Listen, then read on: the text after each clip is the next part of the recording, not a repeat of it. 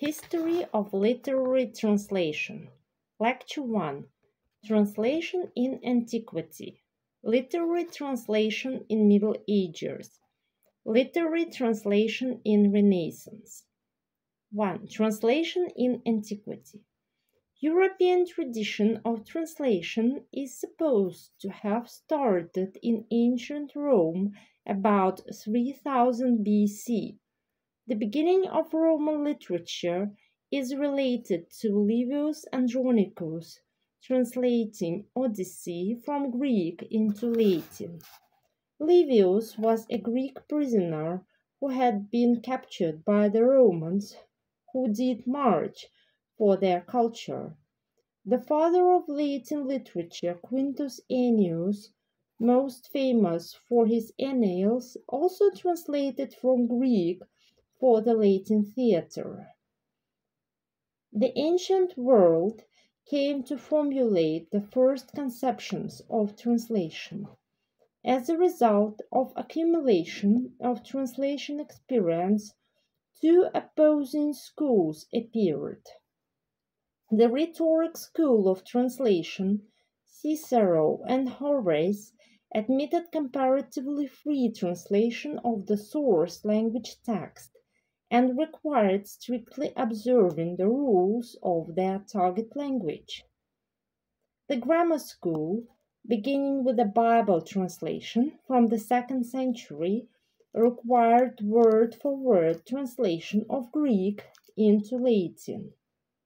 Thus, Romans first established the distinction between sense-for-sense and word-for-word translation. Translation in Middle Ages. The Middle Ages was the period when the Christian religion became firmly established.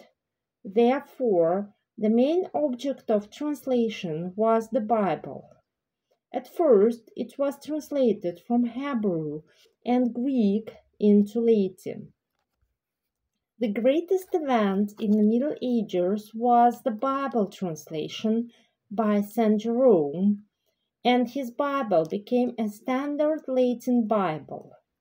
St. Jerome was regarded as one of the Christian saints until the 17th century, and recently the International Federation of Translation has proclaimed Jerome's feast day, September the 30th, the International Translation Day.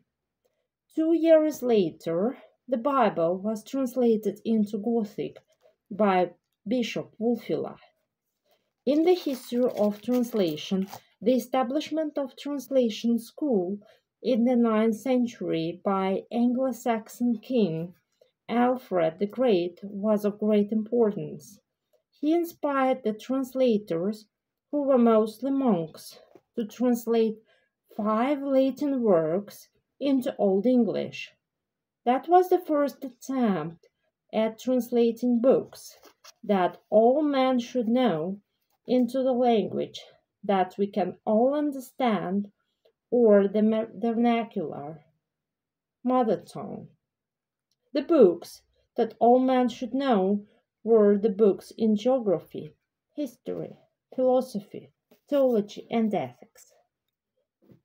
In those times, scientific text translation was overly faithful to the source text translation of fiction, were conscious borrowings, free adaptations of the ancient texts, or the requirements to the translations community. Renaissance translation. This period marks a greater role of translating secular literature and culture. Special emphasis is placed on translating the classics, ancient Greek and Roman literature, which was the model for Renaissance ideas and culture. Still, being international means of communication among educated people, Latin was a primary target language until the 17th-18th century. A new phenomenon at this time was the vernaculars or mother tongues, served as source languages, Petrarch's sonnets, and Gargantua and Pantagruel by Rabelais were translated into Petrarch, translated into Latin, one of the novels by Boccaccio, Italian writer.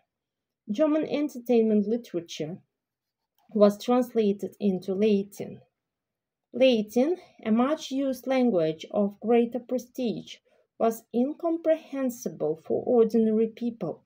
Few people could read it, so translations were accessible only to the intellectual elite.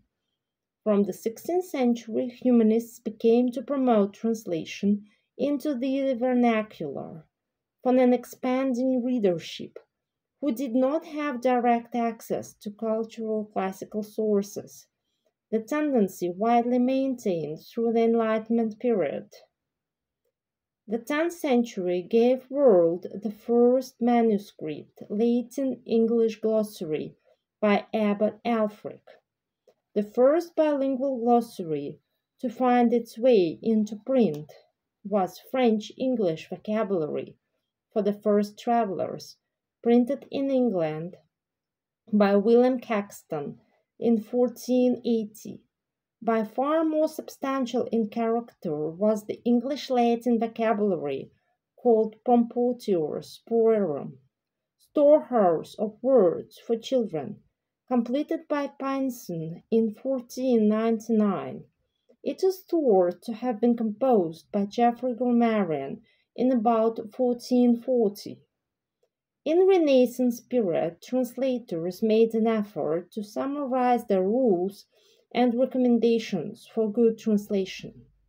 One of the first translators to formulate the theory of translation was the first humanist Etienne Dolet, 1509-1546. He published 5 principles how to translate from one language into another. Number 1. The translator must fully understand the sense and the meaning of the original author. Number 2. The translator should have perfect knowledge of both source language and target language. Number 3. The translator should avoid word-for-word renderings. Number 4. The translator should use forms of speech in common use. Number 5. The translator should choose and order the words appropriately to produce the correct tone. It is evident that Dolet's principles stress the importance of understanding the terms traduction, translation, and traducteur, translator. While Renaissance secular literature was translated primarily from vernacular into Latin, the Bible translation was another direction. The cardinal principle of that time, the ideology of Reformation, was that each person should be granted access to the text of the Bible in his or her own language, that is, in vernacular. The result was the development of education and literacy.